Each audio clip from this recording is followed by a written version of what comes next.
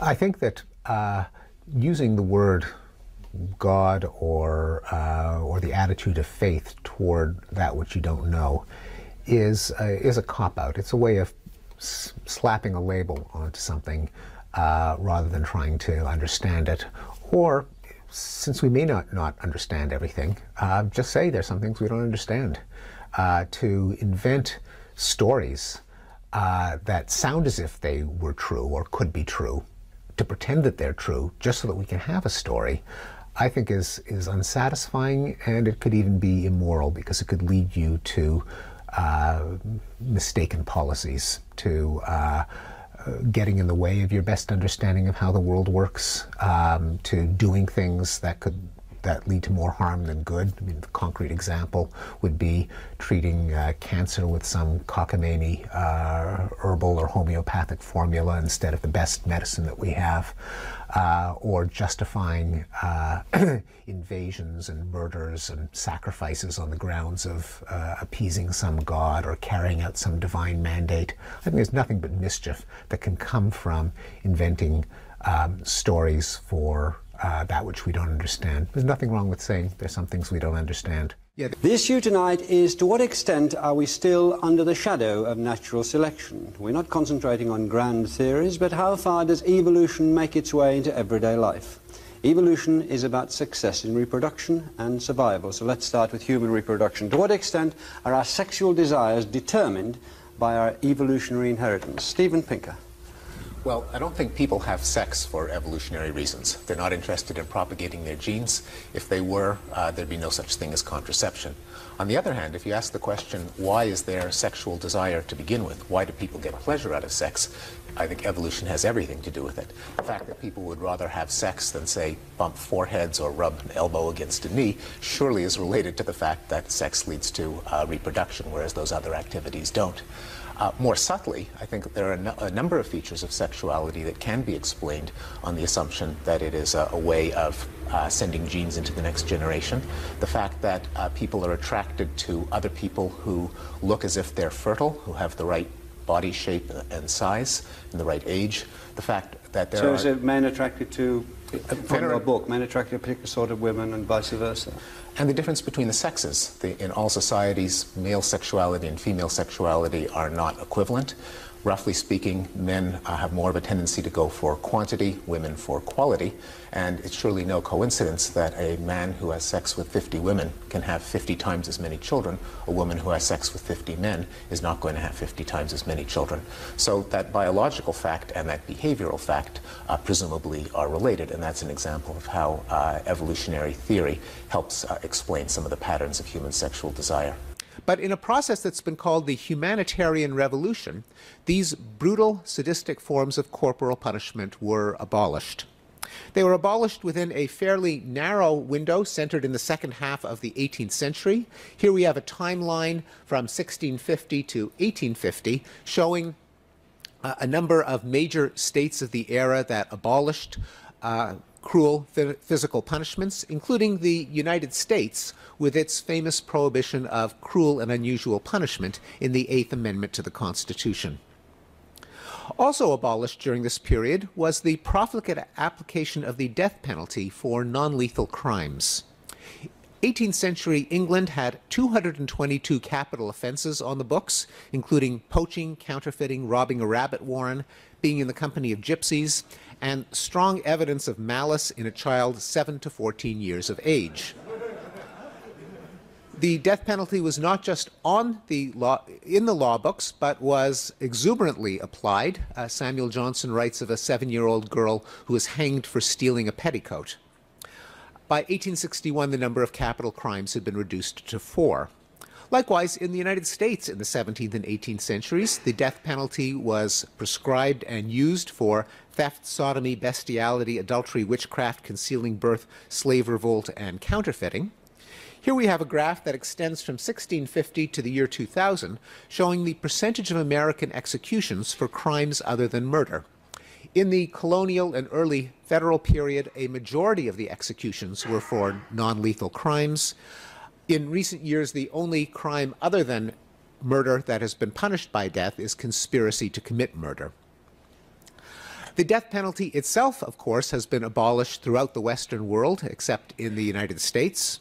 This timeline shows that just about every European country has abolished capital punishment.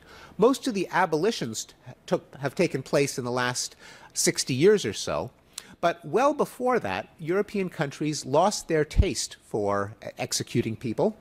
The blue line shows the number of European countries that actually execute people, whether or not they have capital punishment on the books. And you can see that there's been a steady erosion of the application of the death penalty before it was stricken from the law books. Now, the United States is famously an outlier, or I should say that 34 of the 50 states are outliers because 16 have abolished it, a number that has increased by 5 in just the last decade. But even in the United States, the death penalty is a shadow of its former self. Here we have a graph from 1625 to 2000 showing the number of American executions per capita. The graph shows that the execution rate has plunged. Today, for all its notoriety, the death penalty is applied approximately 45 times a year in a country that has almost 17,000 homicides. Also abolished during the Humanitarian Revolution were witch hunts, religious persecution, such as burning heretics at the stake, dueling, blood sports, debtors' prisons, and perhaps most famously, slavery. Slavery used to be legal everywhere on earth, as you can see in the number of states that abolished slavery in 1600. But in a process that began in the second half of the 18th century, it was targeted for elimination in country after country, a process that reached its completion in 1980 when the last spot on earth, Mauritania, finally abolished slavery. And so for the first time in history, slavery is now illegal everywhere on earth.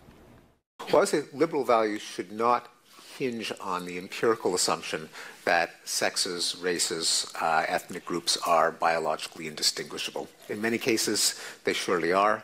In some cases, they may not be. I don't believe that men and women are psychologically indistinguishable in every respect. But I don't believe that any policy of how we ought to treat men and women or blacks and whites should depend on the empirical claim that they are or aren't identical. We certainly know that anything you want to measure in any human groups, the overlap is enormous, if not complete. And that gives a practical justification for treating individuals as individuals. Namely, you don't really buy very much if you use as prior information what group they belong to. In the sense you mean, see, that in other words, that even if it were to be true, no necessary evidence that it is, that men were better than women at math, you would still have such a huge class of women who were superb at math, far better than I could ever be at math, that you could staff every department in the country exclusively with women if you made that as a social decision.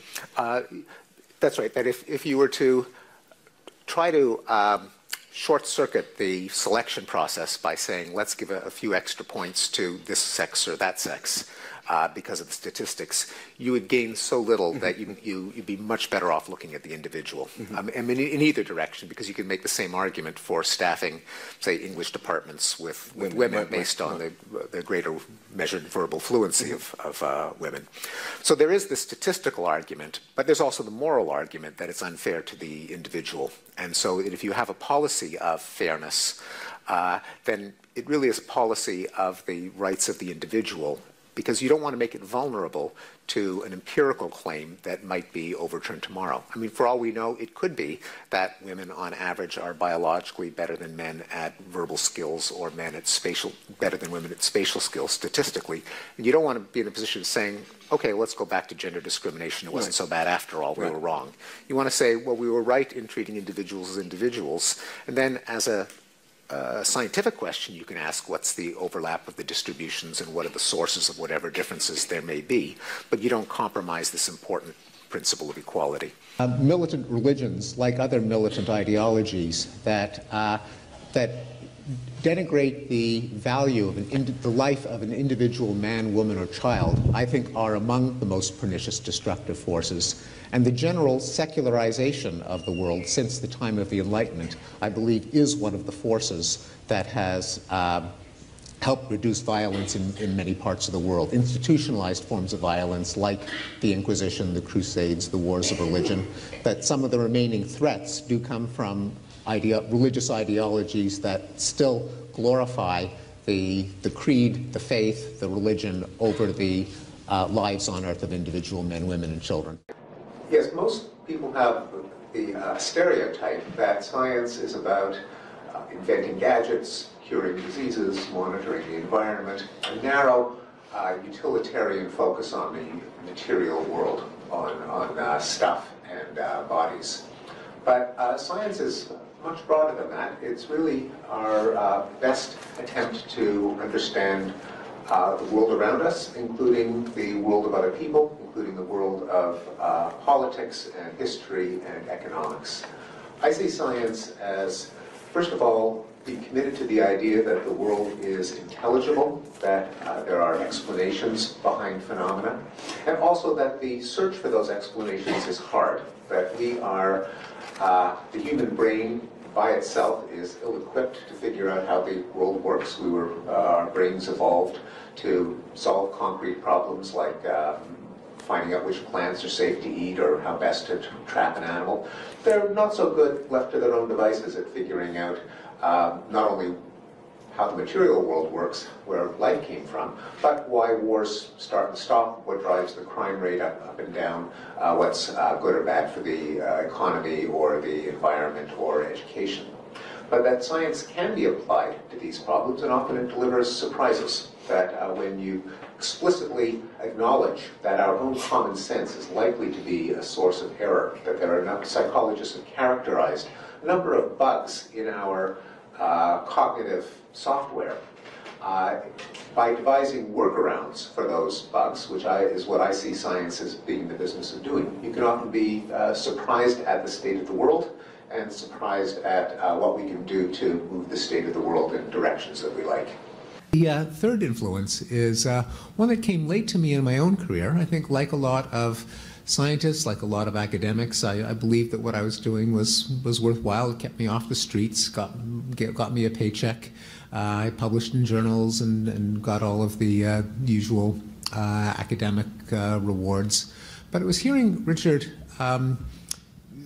sincerely and in a heartfelt manner expressed the idea that there was something noble about the enterprise of science, that this was part of something that's larger than any of us, something that is noble, that is moral.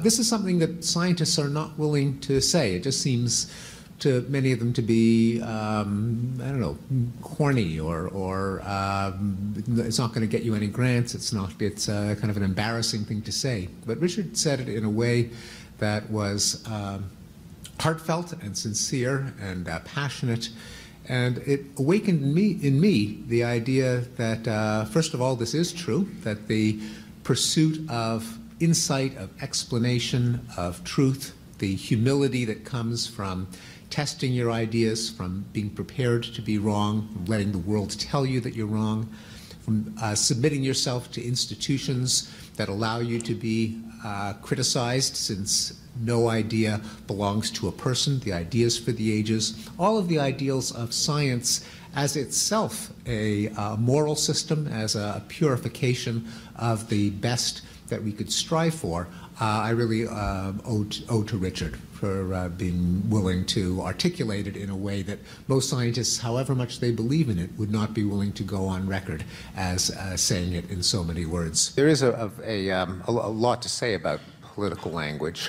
One of them is that the logic of plausible deniability and mutual knowledge and relationship negotiation that drives us to indirect speech in ordinary conversation, like passing the salt, is even more magnified in the political arena, because anything concrete that a politician says in terms of policy is bound to offend some sector of the population.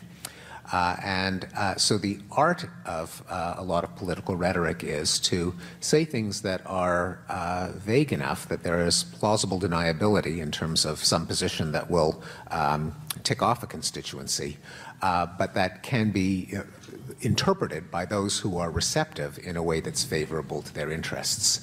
And this process pushes politicians to vaguer and windier and emptier rhetoric, like, say, what is your platform for running the country? Change. Well, yeah, well, yes, but what kind of change? Well, if it's vague enough that everyone can read into it the kind of change they favor without there being any change in the things that are aspects of the status quo that they're happy with. Now, that's, of course, extremely hypocritical, but on the other hand, it's we, the audience, who are equally hypocritical, because what happens when a politician actually comes out and says something contentful or substantive? There's a firestorm. The politician will have committed what we all know as a gaffe. Now, of course, the best definition of a gaffe is from Michael Kinsley, namely a gaffe is when a politician says something that's true. And I think the broadcast media and many of the print media are guilty of making this worse, because their idea of political coverage, when it's not the horse race, is just gaffe spotting. The presidential debates, I think quite egregiously, are covered by the media simply in terms of waiting for one or the other to commit a gaffe, and which then gets endlessly discussed. To the extent that we allow ourselves to be swayed by so-called gaffes, by the one soundbite, when people lose their jobs, they turn to guns and religion. We're a nation of whiners, and they get the lipstick on a pig, and so on. We're, like it or not, forcing the politicians to give us empty rhetoric. So that's one dimension. Another one, of course, is competitive framing. Whether a tax increase is paying our bills and not beggaring our grandchildren, or whether it is funneling more money to pork barrel projects and taking the dollars that you earned and giving them and having the government confiscate them. So there's that, and just about any issue can be framed in these different ways, and that's what we call spin doctoring. That is finding the most compromising or unsavory way in which an event or position can be framed and claiming that that's your opponent's position. And then there's also connotation of the euphemism and dysphemism. The same phenomenon that goes into swearing, namely that words, in addition to having their literal meaning, can evoke an immediate emotional response, is put to effect often in political rhetoric, such as, my opponent is a liberal, which can have the effect, if skillfully applied, of making certain words, like liberal, basically the equivalent of swear words. This is obviously specific to a time and place. You go across the border to Canada, and there's a liberal party, and people are proud to say I'm a liberal, but you can't say that in American politics because of a use of whatever psychological process, and I don't think it's well understood, that allows words to gain or lose strong emotional colorings, and terrorism and many other words can kind of suck up emotional colorings together with their literal meaning, and that's part of political rhetoric. Unfortunately, we're not going to disagree here. So, unfortunately, for the entertainment value of the audience, I have a cartoon that I had in my book, The Blank Slate, which I think captures this from Arlo and Janice, where Arlo is up one night pacing back and forth, and he goes to his son, and his son's sitting in front of the TV munching popcorn. He says to his son, "Why are we here?" The boy says, "To spread our genes." And Arlo sits and the boy looks up and says, "You still here?" I think Arlo's anguish is what you're putting your finger on.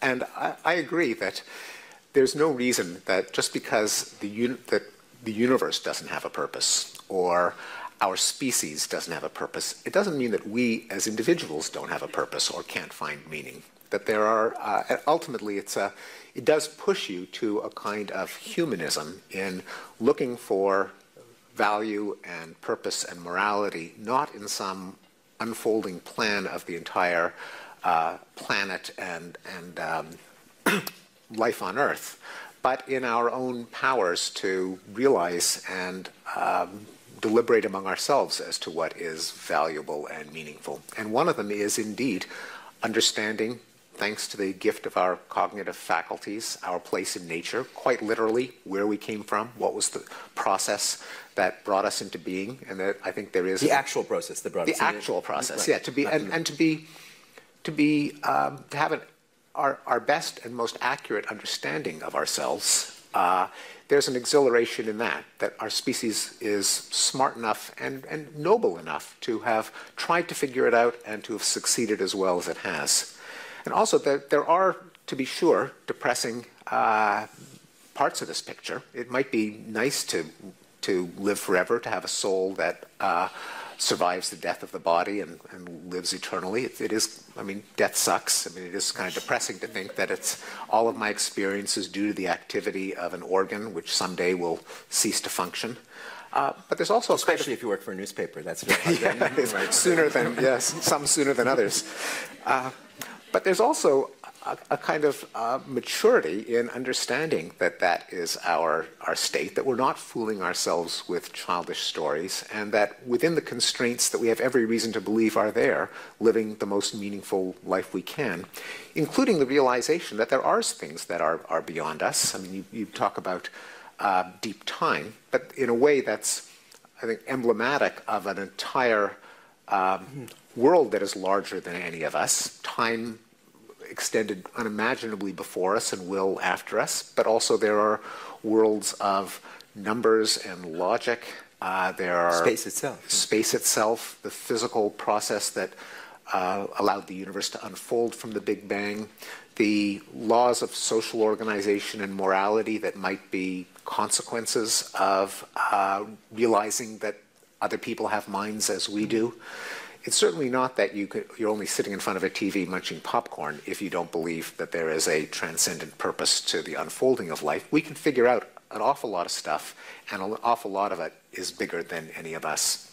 When we think about the U.S. system of government and justice, the U.S. Constitution, Christianity provided a lot of the resources for that. So I think there are things to be critical of and for Christians to apologize for, but I think it's a mistake to suggest that Christianity is all this bad stuff and religion is always this bad stuff and we need secular humanism to save the day. I'm not sure how strong that case is in the case of the Constitution, although I'm not the legal scholar, but the framers of the Constitution were largely deists who had a very airy-fairy notion of God, if at all, and were inspired by the thinkers of the European Enlightenment, many of whom were deists, atheists, or agnostics. Jesus is not mentioned in the Constitution or the Declaration of Independence. The only mention that's at all, even in the leaning toward religion, is endowed by their creator. But even that was just a way of getting the notion of equal rights on paper.